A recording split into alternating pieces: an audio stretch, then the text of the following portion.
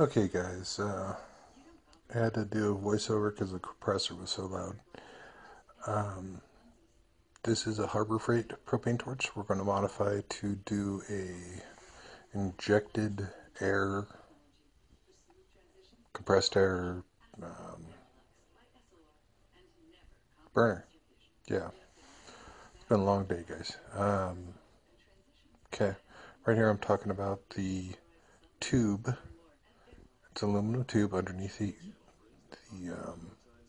heat shrink on the thing. Pull out the piezoelectric ignition. This is the model that you want. Pull out the ignition, save that tube. Flips the tube over and put this end into where the piezoelectric sparker came from. And there's a little set screw. I've just taped in place for now for proof of concept. Keep the can, you'll need it. Okay. Tape that to it. I will figure out some way, probably some sort of clamp or something, that will clamp everything together and, you know, hold everything together. But under this heat shrink is that aluminum tube, and you can see the wire for the piezoelectric. First thing you'll notice is that thing melts. It gets hot. It melts. Shorts out. Doesn't work anymore. So I'm probably going to reuse the clamp from the button there as part of mounting. Okay, and we'll see that over here.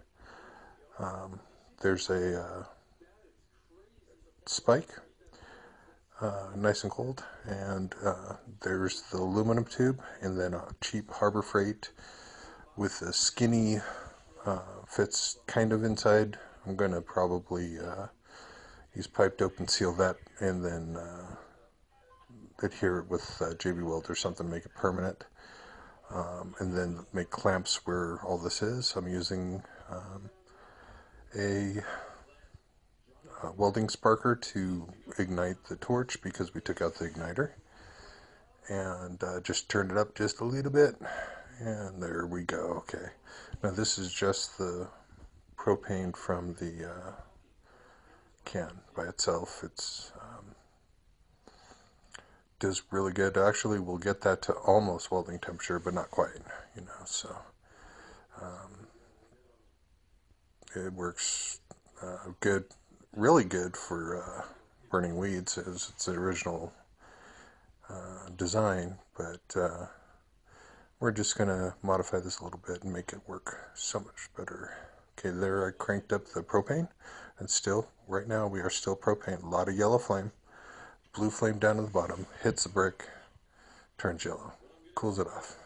Okay, and it's hitting that spike down there. I'm just warming the tip, but it does is pretty slow. It takes a while for it to do it. Now, just trying to get it focused in here. Now, had a little problem with it at first here. Thought it was the thing, but I blew the circuit breaker using too much on one line, a welder and a compressor, and I didn't realize it, so had to take a break, and you'll see the cut anyway. Had to take a break, fix it, and there. So it took about a minute or two to just get that much heated on the regular propane, because again the compressor was, you know, out of air. So all right, I thought it just turned off. Okay, now I'm obviously blocking something here, so sorry about the hand. Change grips and still waiting, and I testing the oxygen and everything, or the compressed air. Alright, yep, it's still not that chair. There's the difference there. Okay, you saw it go bright, now that's just doing a number.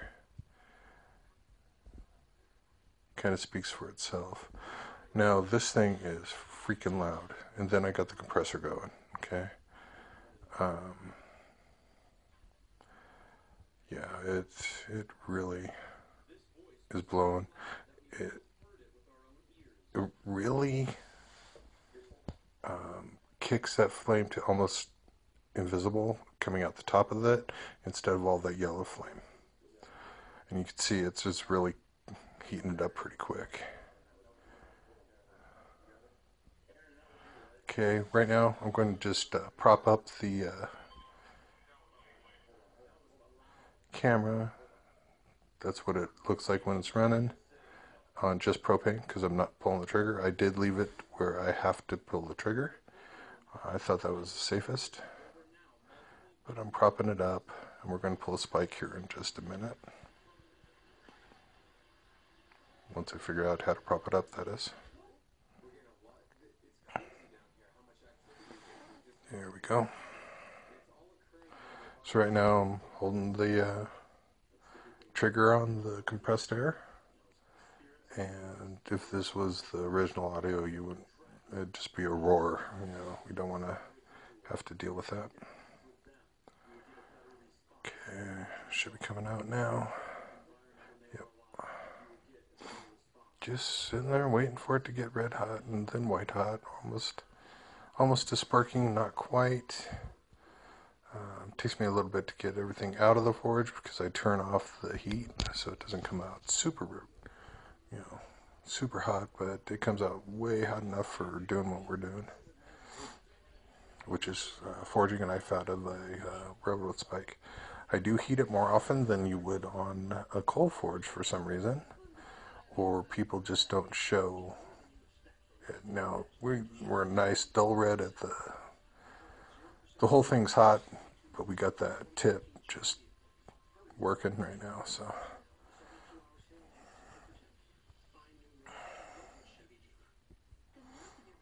Yeah, forging down that spike, working the knife point, thinning it out. It's going to be a karambit style blade. Probably going to drift a 1-inch ring just under the head of the railroad spike, so you still tell it's a railroad spike.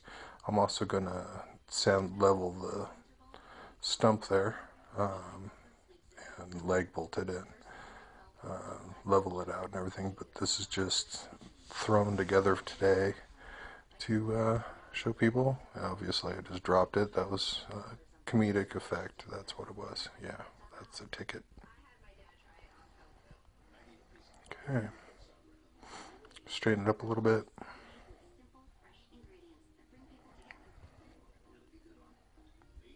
Yep.